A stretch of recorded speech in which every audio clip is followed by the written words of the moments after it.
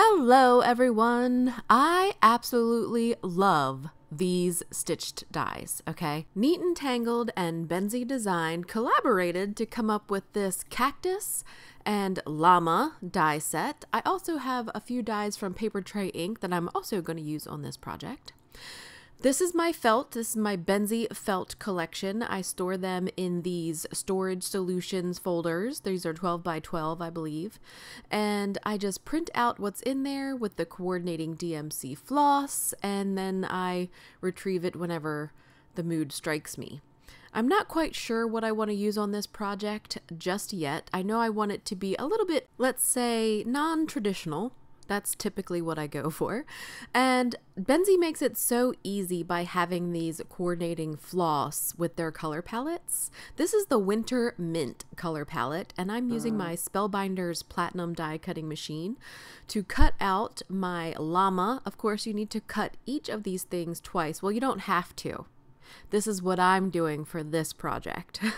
I want to make a zipper pouch, and I want the felt pieces to stand up a little bit, give it a little bit of dimension and a little bit of feel. I'm making this for my niece. She's 6, and I think it would be cool if it felt neat. I have big plans for this little pink succulent.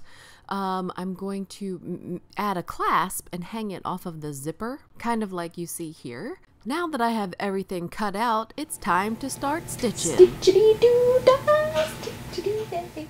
I believe I've had some type of embroidery floss every day of my life since I found out what it was. For most of my die stitching projects, I use a blunt tipped needle. This is a pretty thick needle and it doesn't have a sharp tip, therefore I don't get hurt.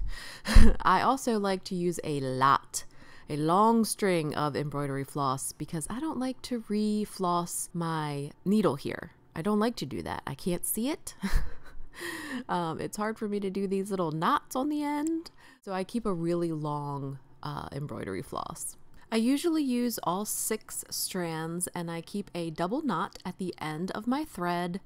Sometimes I'll use less than 6 strands if I'm doing something decorative, but for the most part for these types of dies I use all 6 strands for a nice thick outline.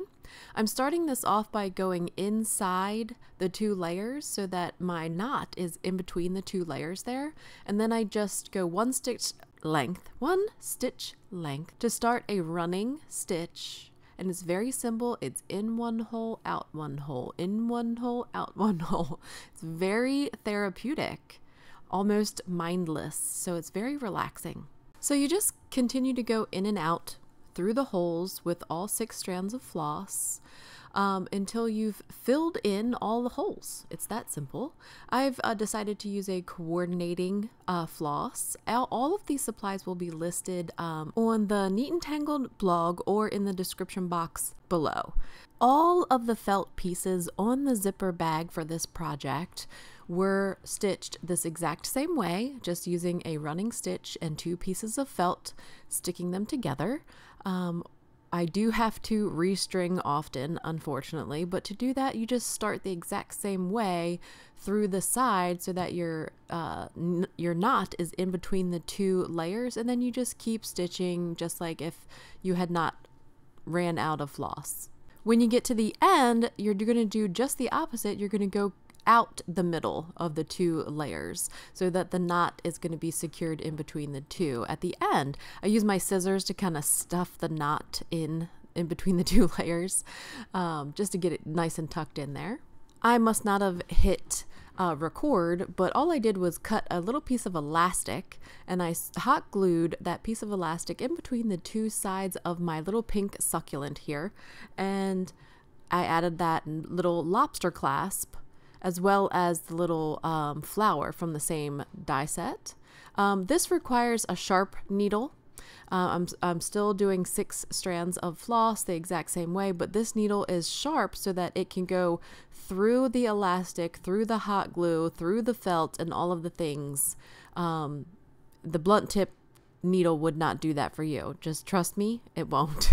By the time you're finished stitching the 2 sides together, it's going to be ready to clasp on whatever you're trying to clip it on. You can consider this cheating all you want, but instead of stitching these on, I'm hot gluing them today. I'm using my Surebonder detail hot glue gun. This thing is awesome.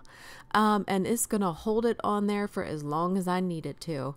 So I'm just using a good amount of hot glue within the parameters of my felt pieces and gluing them onto the zipper pouch. You could take the time to stitch all of these items onto your zipper pouch. I don't have time for that, so this is what I did. I used some stitched circle dies from Papertrey ink to create this little sun, this little delicate sun here, and I'm also hot gluing the saddle onto my llama as well. I decided to forego adding an eye to my llama or any details on any of the images and leave them more as a silhouette. I love how it turned out. I think Ella is going to love keeping her little papers and pens and pencils in there. So as much as I loved how it looked exactly the way that it is, of course, I wanted to take it a little step further and personalize it for her. So I got out my Papertrey ink alphabet stitched cross-stitched dies. They basically cut out the cross-stitch pattern into your project in order to personalize items such as this. So I wasn't quite sure how to do this with it being a zipper pouch and I can't run it through my die cutting machine. So I used a piece of copy paper to create a pattern. This is a FriXion, Pilot FriXion erasable pen. Well, the best thing about this pen is I can make all of these marks on my fabric, and then in the end, to get rid of them, I hit it with the heat tool and they disappear because of the chemical used to make the pen erasable. It's friction, I guess, or heat. I don't know. I'm just following this pattern and making cross-stitch X's on the other side of the zipper pouch in her initials ECW. I'm using the same pink floss that I used on the opposite side so that it all coordinates together. You could easily have some iron-on fabric that you could iron on the inside of this, but I'm just tying it off into a knot. I think it'll be fine and safe and sound for the length of time that she will need to play with it. It doesn't look perfect on the inside, but it's a pencil pouch. It's about to look absolutely disgusting. How do they get so gross? That's it for my project today. Find me on social media. I love interacting with you in the comments. And until next time. Coming up next is a little bit of vlog footage and just us hanging out and having fun. Those of you that don't follow me on Instagram haven't seen stuff down here. Those of you that just watch me on YouTube. So I just figured I'd walk around a little bit and you can kind of see it's surely not done, but this is what it looks like right now.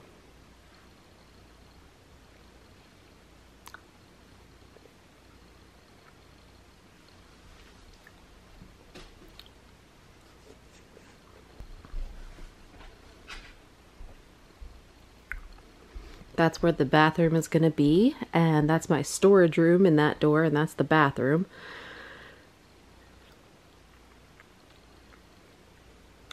I promise that I'm going to do a proper craft room tour. I just haven't really felt up to it, and there's so much that still needs to be done. I just feel like I can wait. I can wait a little bit. So, but it will happen, I promise.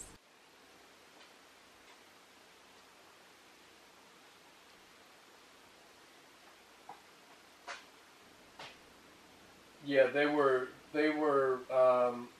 for seven curb cuts, it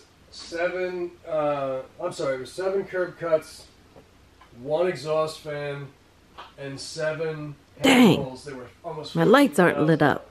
As of last week when I went out there the last time, that looks like it went down to only having 3 now. And the contractor's like, don't worry about the price. Yeah. Yeah, so I've literally handed him problems. Yeah, we don't play against each other, we play with each other to defeat the level. Here's a good Nintendo pro tip. You always want corded controllers, okay? Wireless isn't where it's at. Corded controllers are the most responsive. Right, dear? Indeed. So to avoid any type of copyright infringement, I'm going to show you guys the game we're playing right now. Well, this is the demo. It comes out at the end of this month. This is Yoshi's Crafted World, and I love Yoshi games. They're always fun, but this one is particularly close to my heart because he plays in a world that's crafted with paper crafts, and you know, you can play with your friends. So this is me and Tim playing this game. You get to eat the bad guys and throw eggs and break stuff, and it's really cool and it's so fun, especially when you can play with a friend. So I just figured I would show you guys a little bit of the gameplay while we were playing this.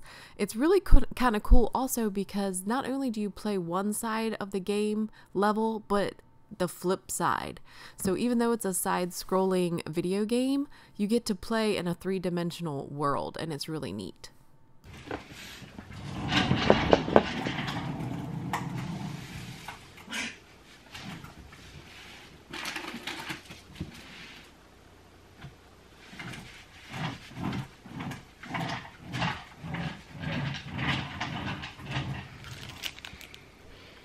So I figured I would do more like a day in the life kind of vloggy type stuff about what I do around here all day. I don't know if that's interesting.